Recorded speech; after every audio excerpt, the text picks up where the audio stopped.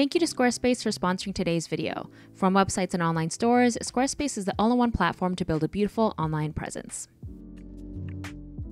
Hello friends, I hope that you've been well. As you may have guessed from the title and thumbnail, today's video I am going to be recreating a screenshot from the film Princess Mononoke, which is directed by Miyazaki from Studio Ghibli.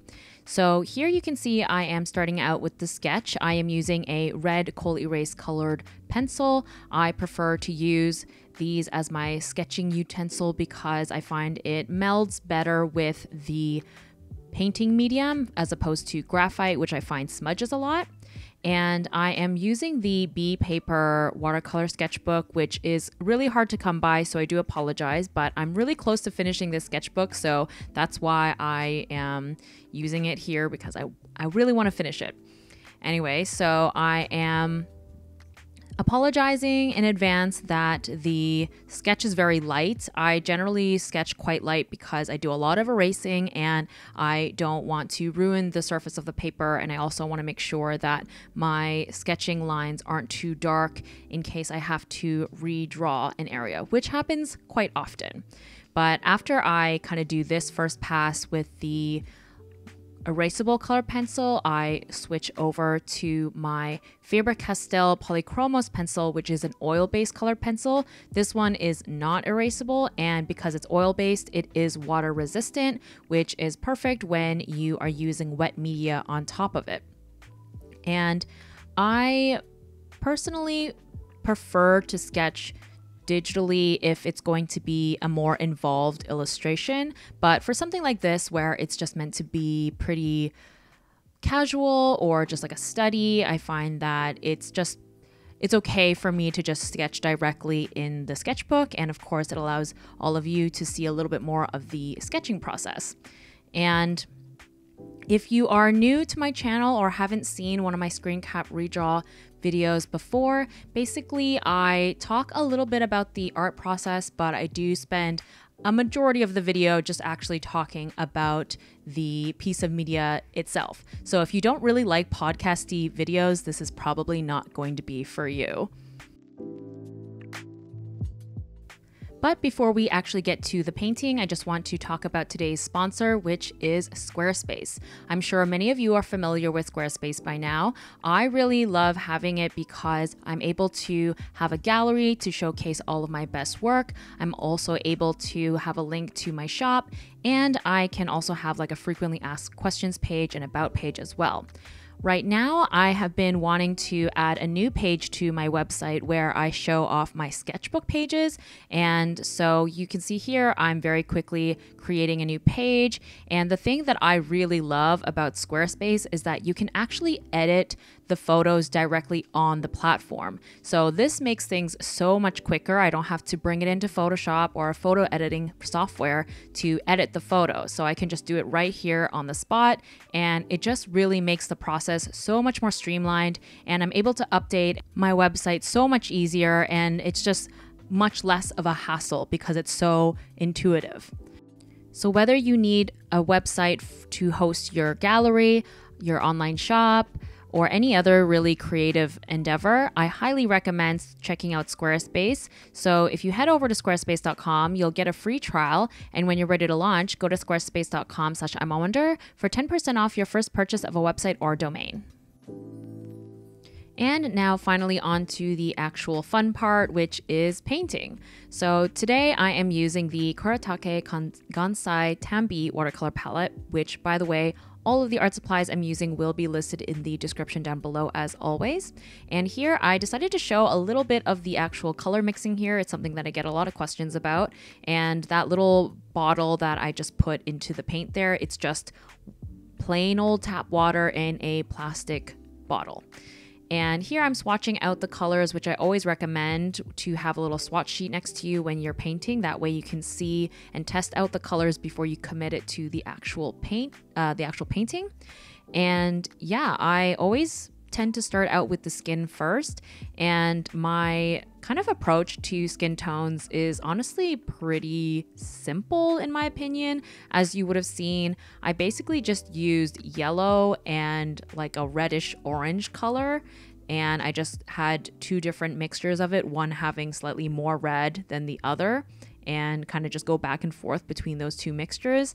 And if you are curious about a more in-depth look or hearing about my approach to painting portraits with watercolors or skin tones specifically, I do have two YouTube videos on my Patreon channel, which I kind of do a live painting and narration of me painting two different portraits, and that I think provides a lot of insight into my thought process and my mixing and all of that in more detail. So if you join my Patreon page in the $5 tier or higher, you get access to these videos as well as the entire catalog of all of the exclusive videos I've done on my Patreon page, which has been about 2 years now. So there's lots of content on there if you are interested. And if you are unable to support me on Patreon, that is totally fair. I have lots of other watercolor portrait videos on my YouTube channel that are available for everybody. So I'll have those linked in the description as well.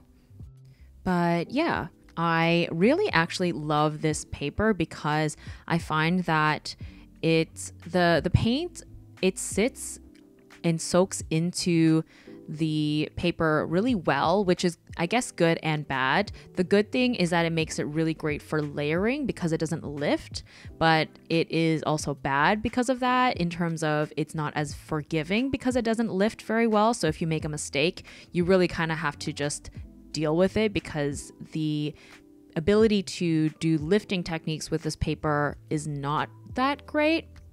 So it's just one of those things that reminds me of why I often tell people to do a lot of research and reviewing before they really just listen to my personal recommendations. I get a lot of people asking me about, what's the best paper and what's the best watercolors. And the thing is, everyone has a different approach to their work. Everyone has different preferences. So for me, I just like to describe what I use in my approach as much as possible to help all of you make an informed decision. That being said, this paper, unfortunately, is actually really hard to find these days. Like I had said at the beginning, I try not to use mediums that are not very accessible to you because I know a lot of people will want to purchase them, but I'm so close to finishing the sketchbook, so I'm going to power through and finish it out and move on to a different sketchbook later. But anyway, that was a long tangent. I am working on the screen cap here, so that's the reference point that we've got. I was torn between this screen cap and this one. If you follow me closely on Instagram, you would have seen that I actually made a poll on my Instagram stories asking for my audience's opinion on which screen cap they'd rather see. I had a feeling that the one that I am painting here was going to be the winner. And the reason why I was drawn to the other one was because of the nighttime lighting. That kind of color scheme is not something that I paint very often, so I felt like it would have been a really good challenge and a really great place to practice getting those types of very cool nighttime tones. But I do recognize that this screen cap, the one that I am working on here, which was the winner of the poll, is a much more iconic scene of this character and also is a little bit more interesting because there's just more going on in the actual screen cap. So while I was pretty intrigued by the other one because of its color scheme, I'm definitely not mad at ultimately doing this particular scene because I do think that the blood was a really fun thing to do, especially with watercolors because it is a fluid medium. And of course, this screenshot I think is just a much more indicative scene of this character because she has that really fierce look on her face. That expression is always something that I love drawing. I love drawing like angry, pouty expressions, and I obviously want to represent her in all of her badass glory. So this screenshot, while the color scheme is maybe not as interesting, what the actual content of the screen cap is more interesting. So the thing that I wanted to try and do to just give a little bit more interest, or just to challenge myself a little more, I went into this screenshot thinking that I wanted to give it a slightly warmer lighting situation, since it was a daytime scene and I'm using watercolor. So I figured, why not take the medium to its fullest potential and take advantage of, creating gradients with the different tones. So you can see for the wolf's fur, I had started out with like a pale yellow, and then for the fur that San is wearing, I used a light pale blue to try and differentiate the two furs from each other. And initially, like kind of around this stage, I feel like I had a good handle on what was going on. And then as the painting progresses, I think I kind of had forgotten my intention of this like super warm tone color scheme. And then I ended up going really, really ham on the purple tones. And spoiler alert, I actually don't love how this painting turned out in the end, which is such a shame because I don't know what it is. I've obviously been a fan of this film for a very long time, and I have actually drawn and painted San a number of times over the years. And for whatever reason, every time I do, I'm never satisfied with the result.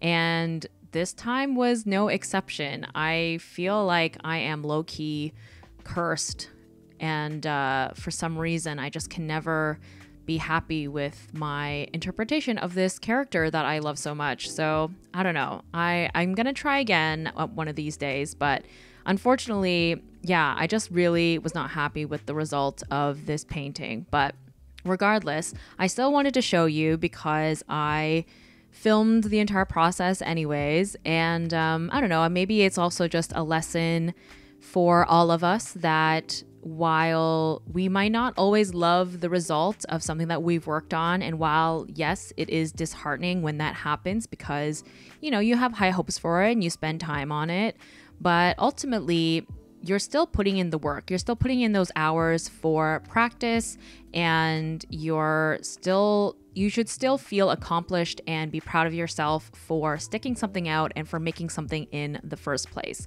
And that is what I am reminding myself of when I look at this finished result. And yeah, I think that I've been really struggling with my artistic identity and my confidence in my art for quite a while now. My friend Chris Hong, if you don't already know who she is, she's a great artist here on YouTube and on Instagram, and she just finally made a return to YouTube. So if you haven't checked out her new video yet, you should. But yeah, she said something, she had expressed that she felt like she had regressed in her artistic ability. And that really resonated with me because I have also been feeling the same way. Oftentimes during like my live streams or Q&A sessions, people ask me, what my favorite art piece that I've made is, or something that I'm personally proud of. And all of the work that I personally enjoy or am proud of my own work is dated back from like 2019. And so we are now in 2022. And yeah, I don't know. I think I've really been feeling like I've been running on fumes for the past couple of years. I never seem to feel like I have enough time to really execute anything. I feel like I'm always just chasing deadlines and I'm running out of time. I'm always rushing. And that really, changes the way you make work and the approach that you have and your relationship that you have with your artwork. But I think that hopefully in just recognizing this, I can figure out, where to go from here. I think people always ask me, what do you do when you have an art block? And one of the things that I do recommend is studies. And whether it be studies from life, from photos, from screen caps, I do think that doing studies like this really helps give you a space to explore different techniques without having to use as much brain power that you would if you were doing something completely original. Because when you're doing an original illustration, that just adds another layer to it when you actually have to think of the concept and the composition and the colors. So when doing studies like this, you're able to turn off some of that kind of brain power because the composition and the colors are already kind of laid out for you. And from here, you can focus in a little bit more on whether it is like practicing technique that you're using or the medium, or just learning something new from the screenshot or the study, the reference that you're using. And so for me, I think with this particular screenshot recreation, I think that I just needed to maybe stick to my guns a little bit more with the original plan that I had in mind with the kind of warm color palette, and I just sort of forgot, I guess. I don't know. I think also I felt like I was really rushing to get this done because I needed the video out and, you know, that kind of thing. But regardless, I will probably return to Princess Mononoke, whether it be a screenshot recreation or just fan art in general, because I really feel like I want to do this character and this film justice in some way, because it is a film that I really, really love. I don't know if it's actually my favorite Studio Ghibli film. This is a question that I get asked often, and it's very hard to choose because there's so many amazing films, and a lot of them do hold a special place in my heart for different reasons. But yeah, with Princess Mononoke, I have an interesting story with it. So when I was younger, my initial Studio Ghibli films were My Neighbor Totoro and Kiki's Delivery Service. I absolutely loved both of them. We owned My Neighbor Totoro on VHS, and I watched it constantly. And then with Kiki's Delivery Service, I remember I rented it because I'm that age. And we rented it, and I was obsessed with it. But you know, I was really, really young, and I wasn't aware of anime as a genre, or even that Studio Ghibli, like they were from the same studio specifically. I just knew that I liked it. And I got a little older. I think I was about 11 or 12, and Princess Mononoke was on TV. And I didn't really know much about Studio Ghibli, but when the film started, it has the Totoro screen, that blue screen that comes up, the title screen with Totoro on it. And then so in my mind, I'm like, oh, My Neighbor Totoro. I was like, so this is the same, company. And I thought it's going to be light and fun.